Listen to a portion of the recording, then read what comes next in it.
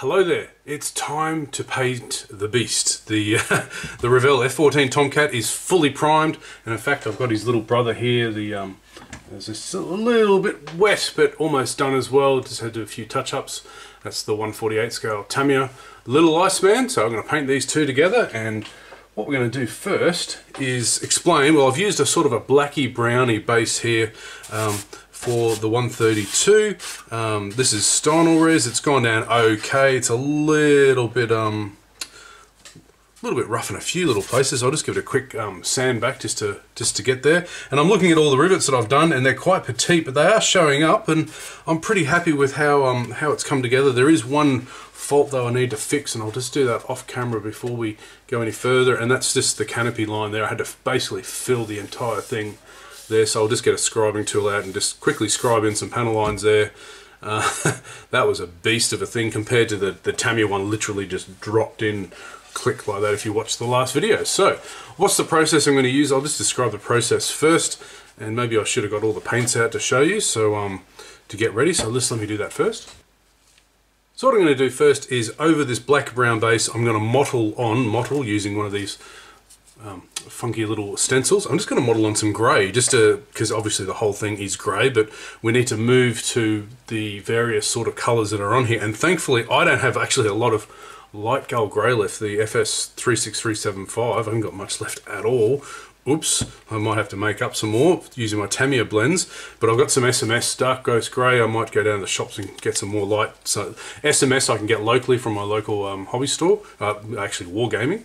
But what I'm going to do is I'm just going to use this Dove Grey I picked up cheap. It was on special, MRP, and it's almost a full bottle.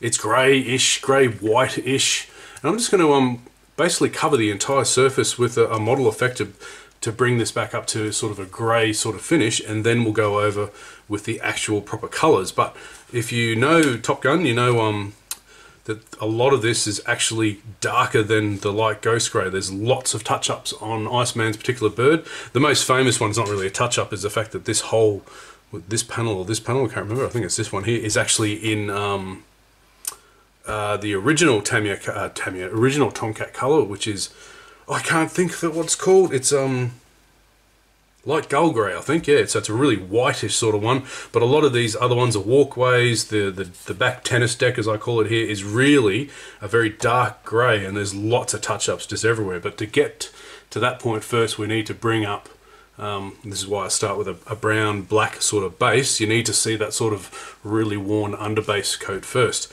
And so I'll be doing this one and the Tamiya all at once. So let's get stuck into it. I'll do the scribing first. There's a few little spots here, I don't know why, and also there's some penny hairs. There's always penny hairs when I prime. I primed about, I won't tell you how many models I primed yesterday, but it was a lot because I'm trying to do like 15 things at once here. So let's just get stuck into it.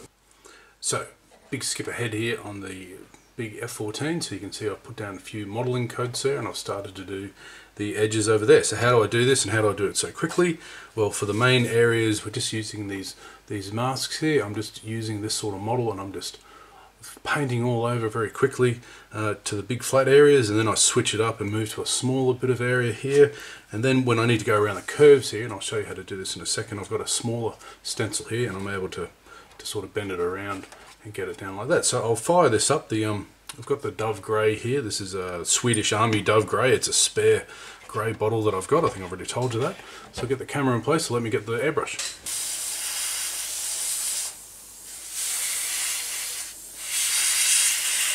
So as you can see, it's going down pretty quickly. Just change the pattern around occasionally. So what I like to do is do a few passes. Sometimes I even use this Luftwaffe mottle as well. And then once I've got about half the black covered, I'll come in here and I'll just do a freehand. And all I'm trying to do is just try to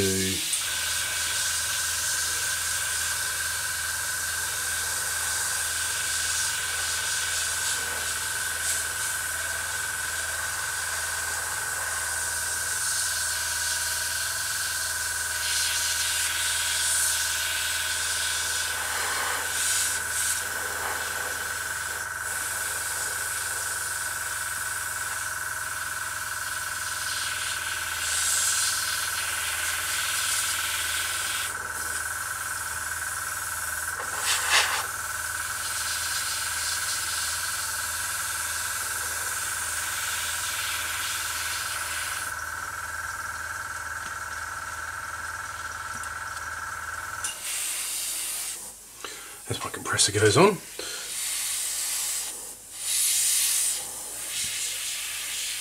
So all I'm trying to do here is to reduce down the black, so you can see the difference between this panel here and this here.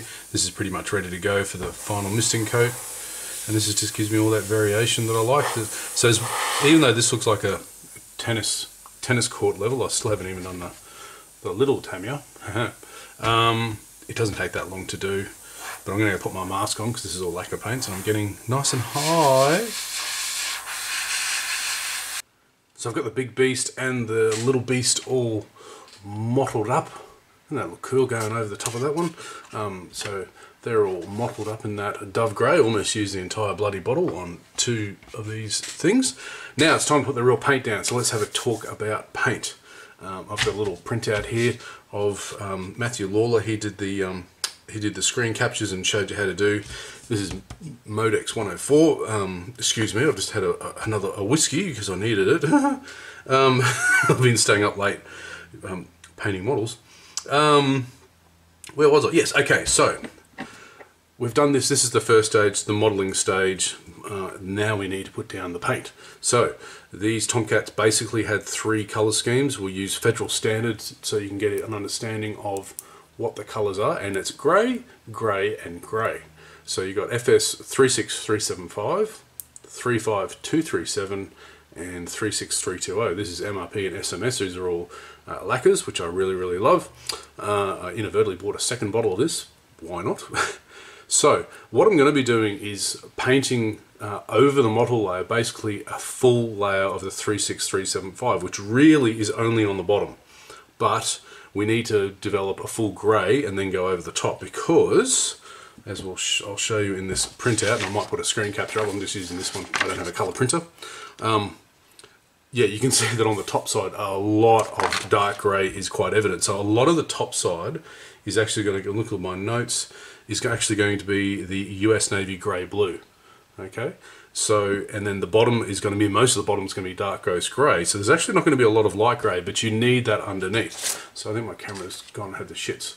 Okay, get back to me now. Instead of using the MRP, which I haven't got much left of, I prefer to use this stuff for more fine things, and you can see I've got an acre of Tomcat here to paint. I've mixed up my own sort of pseudo 36375, which is just Tamiya XF19, XF2. I'm trying to get through all my Tamiya paints. I've got so much Tamiya stuff. It's really good for doing this sort of undercoat stuff. Like with my P38, I mainly use Tamiya. So I've mixed up a batch, just lightened up the XF19 with a little bit of white, and I'm going to paint this all over. I've got a new toy, came in the mail yesterday. I love these Krios PS. This is the 289 with a 0.3 needle. I normally use, the other one I've got is a 0.18. I've been using that a lot lately, but this with the 0.3 should be a lot better for more coverage.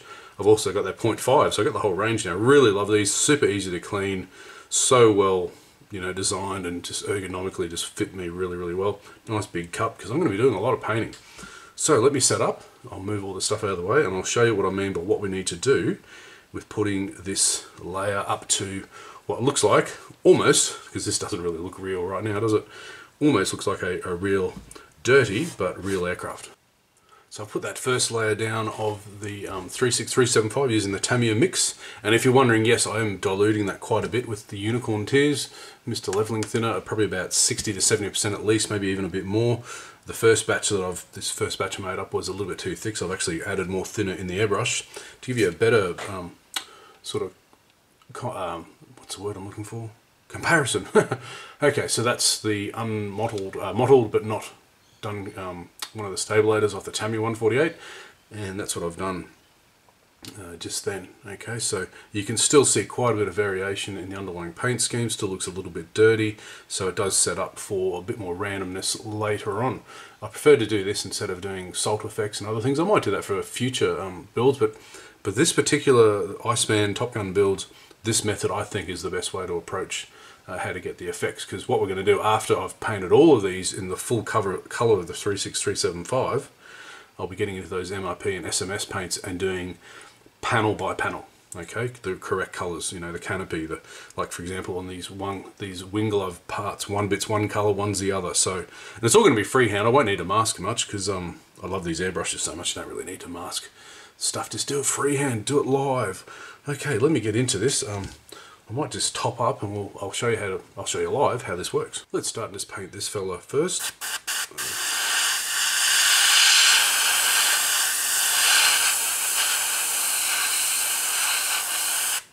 So I'm trying to keep some of the panel line shading that's still when I did the initial model. Oh, compressor, Jesus.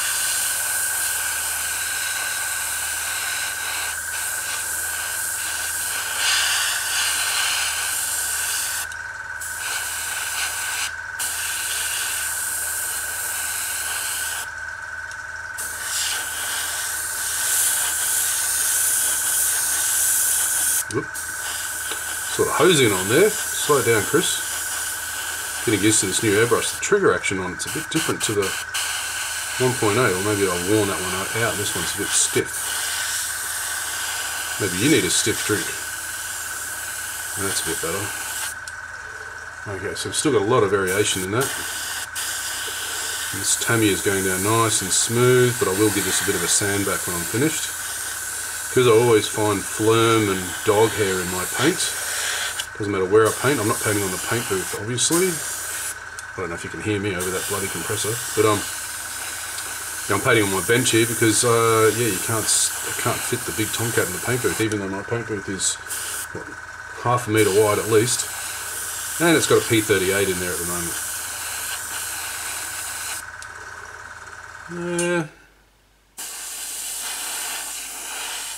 That'll probably do. The secret with this is when you think, oh, I'll just give it one more pass, don't. Just leave it. Because when you do flat coats and other clear coats and that, it just disappears. For some reason the modelling just, you know, clear and it just... And then also if you're putting two colours next to each other, you can get what's called tonal crush, where, you know, you put a blue next to another blue and all of a sudden it just goes a dull grey. I don't know, that's how our brains are, how they do this. So let me get onto this, the tennis court. That's the tennis court back there, or back here, whatever you want to call it.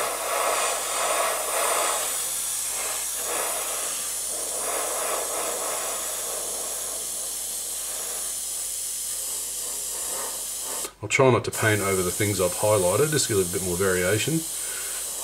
And I'm trying to go for screen accuracy, but not 100%. We're going to do a little bit of artist's license, because, you know, life's pretty boring. There's already enough boring models out there. Don't get me started. I'll get pilloried again for dare saying, oh my god, that if you put a model in a national competition, don't plonk it on a piece of paper. You know, make a base for it or something. Have some pride in your presentation, for God's sakes. Anyway, I must be, I don't know. These and other rants can be listened to at Becker's Models.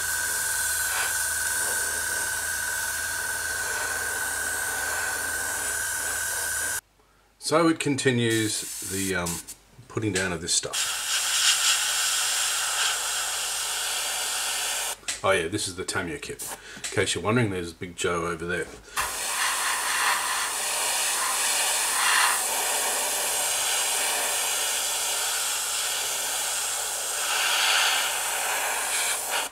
So all I'm doing is just enough to cover most of that marbling mottling, but to leave some of it coming through. And I'm not applying this evenly, that's the point. You want to do it uneven, you want to build upon that unevenness and randomness. It's actually more planned randomness, because I know where I'm actually going to be putting a lot of the effects, so just slowly build it up.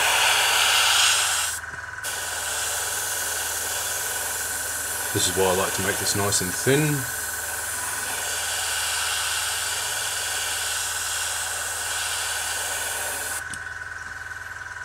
There we go, it's still quite mottly. Is that a word?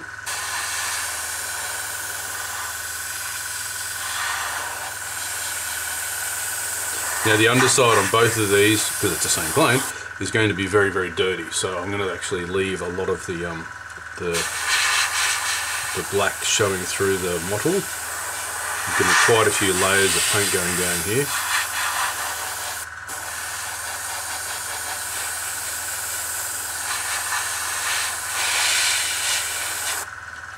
I think I need to get a new compressor. That one's starting to sound a bit janky. Had the same compressor for I don't know how many years. 10 years. So just a cheap Chinese one. Cost about $100 10 years ago. I think they're still over only $100 now. Alright, let me just keep going with this and I'll come back to you when it's all done. As you can see, I've skipped ahead a fair bit here. I've had to do a lot of experimentation and I'm still not happy with it. But basically I've put down the blue-grey, which is actually very blue. Yeah, I wasn't happy with how desaturated the MRP blue-grey was, so I went out to my local hobby shop and bought the SMS equivalent, which again is very desaturated and was barely showing up, although it did show up somewhat on my paint mule here. Where is it? Oh, I had painted over it, but it was still quite desaturated. That's the ghost grey, that's the dark ghost, sorry, that's the light ghost, dark ghost, and then underneath it you can't see all some of it here. So that's how desaturated that is. And now all the photos, I'll see if I can put a screen capture up. It's quite blue, the top side of Iceman's bird, so I don't know.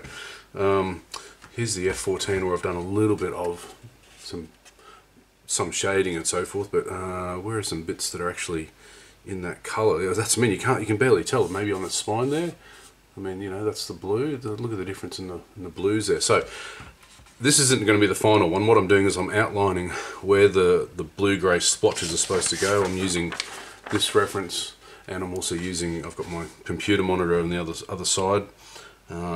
So what I'm going to do, and I'm starting to put in the dark ghost grade, the 36320.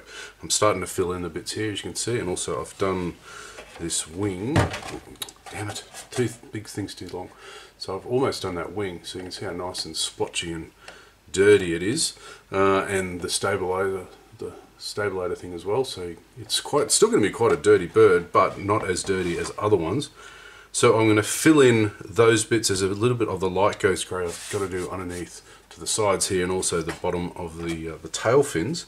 Then I think I'm going to go over it with a dark grey filter. I think that's the way to do it, just to let that blue set in there for a bit, and then I don't want to make it to pop so much, and then to make it darker overall, I'll just spray over a dark grey filter. Hopefully that'll work. So yeah, let's just keep going. There's so much to paint here. I thought, oh, this will be done in a couple of days. No.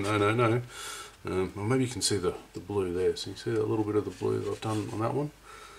Yeah. Let's keep going.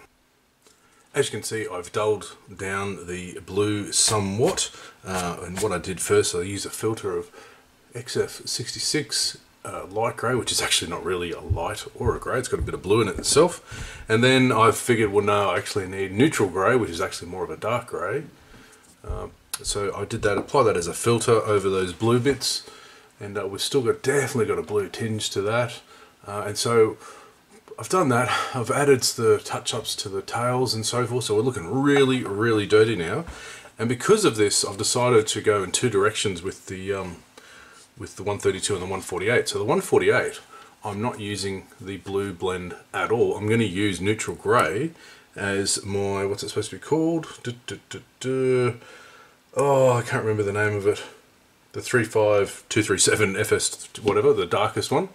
And I might apply blue filter over the top of that using oils and so forth. But as you can see, I've applied all the darkest areas where they have to be, including the tails. I haven't finished painting the tails. The next step I've got to do is to paint, and that's what I'm up to here with the Revell, is I need to finish painting the dark ghost grey. And that's the wings are done on the Revell. What else do I need to do? Yeah, wings are done. I'm just looking at my notes off screen. I've started the tails. So the tails have very distinctive wear patterns on them, both inside and outside. So you can see those big touch-ups I've got there. Okay, and I've got to do a few little bits in here that I've missed. And then we get to the real fun bit, which is doing the light gull grey, this dorsal piece here, and doing the wing bags, doing the walkways, and a few other things, and then the whole top is done. And I'll probably give it a gloss coat, lock it in, we'll flip her over, and we'll do her bottom, as it were. So let's get stuck into this.